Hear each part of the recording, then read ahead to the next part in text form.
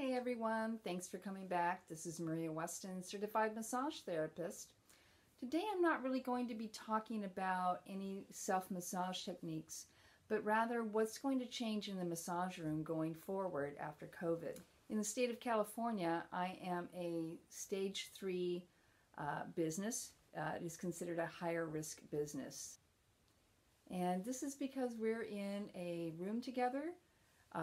We have physical contact and we have prolonged contact, so minimum 30 minutes up to 90 minutes, and this is considered high risk for transmission of COVID. So again, today is going to be just about showing you some of the different things that I will be implementing in my massage room.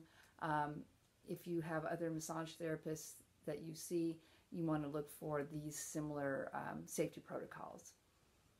So the first thing that should be happening is you should be getting your temperature taken with a contact-free thermometer. This one's super quick. And as you can see, I am 97.3. We are looking for temperatures that are over 100.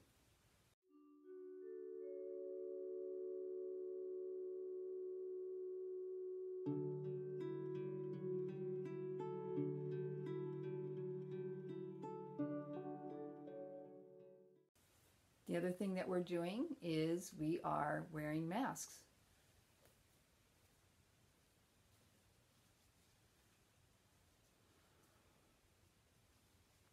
Over the nose, over the mouth, completely covered. We are going to expect that all of our clients are wearing masks as well. Anyone not wearing a mask will not be admitted. I'm sorry. Masks are an absolute requirement. In addition to wearing a mask, you're going to see me sporting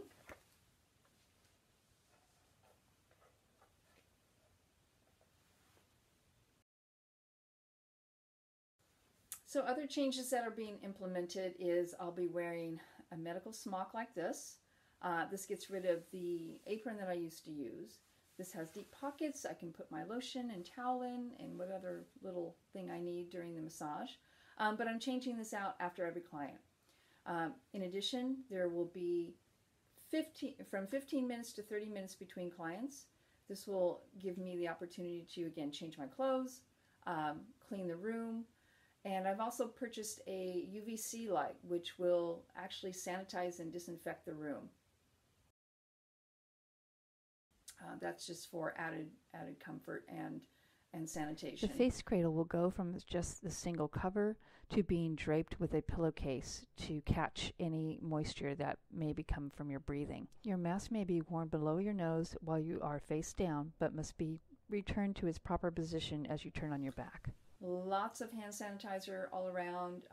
We are being asked to have clients sanitize their hands before going into the massage room and then after coming out. There'll be tissues available to use on the doorknob, so you're not having to touch that. The soft bench that I have in my room will be covered with a cloth that will be changed out again after every client. These are just the things that I'm doing. I can't speak for every massage therapist in spa or medical facility, what they're doing, but these are the guidelines and that were provided by our massage association, as well as some of the ideas that I've come up on my own. My safety, your safety, these are all of paramount importance, and I hope you'll understand and work with me or whoever your massage therapist is as best as you can to keep us all safe. So if you have any comments, suggestions, queries, please feel free to comment below. And again, share, subscribe, and stay safe out there. Thank you.